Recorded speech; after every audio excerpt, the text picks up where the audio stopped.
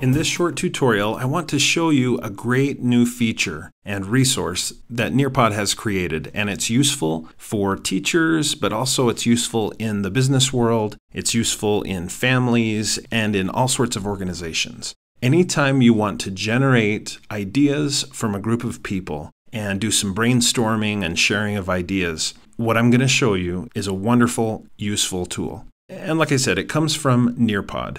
If you're not familiar with Nearpod, you should definitely watch my video tutorial on Nearpod. So look up my channel and find the tutorial. It's a wonderful tool, especially for teachers and trainers. But the thing about the regular Nearpod is you do have to sign up in order to really use it as a teacher or as a trainer or instructor. They do have a free account that's quite good, or you can pay. But let's look at the free resource that they recently created. One of the nice things about it is you do not need to have a login or a password. You don't have to have an account. And the web address for this resource or tool is collaborate.nearpod.com. When you get there, this is what you see. And again, this is with no login, no password.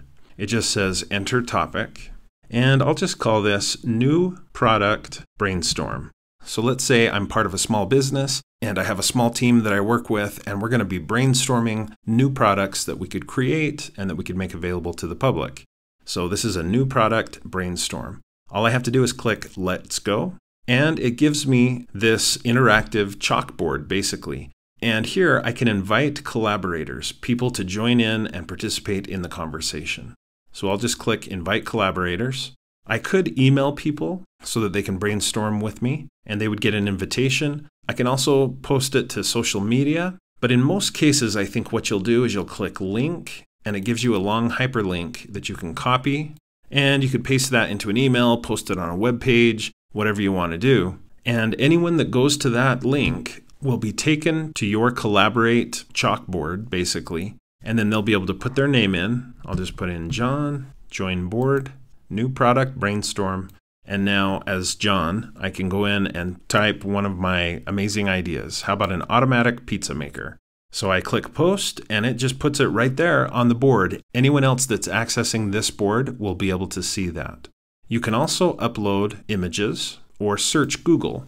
So I'll put in a pizza image. I can just click to save it and post. Now that particular image, it looks like has some restrictions, so I couldn't use that particular one. But if I choose a different one, let's try this, post, and that one worked. Now I could have put my thoughts and the image simultaneously into the document, but it's okay also to do it separately. Now as the audience posts ideas and images, they can heart each other's responses, and I as the teacher or the trainer or the person who built this activity, notice that I do have some extra control. Let's say someone posts something inappropriate or regrets posting it. I can go in and I can click this delete button and remove it. So this really is a great way to just throw a bunch of ideas on the screen, share, and brainstorm together.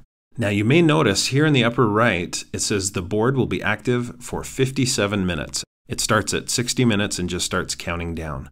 If you want it to be longer than that, you can sign up for a free account or log in to a pre-existing Nearpod account. But if you don't need it to be more than 60 minutes, this is perfectly fine. And it's a great, useful brainstorming or idea sharing tool. Before I end this tutorial, I do want to give a quick shout out to my $5 Patreon supporters. Thank you to Sharman Natoli, to Mahela Nagina, and Kurt Toppel.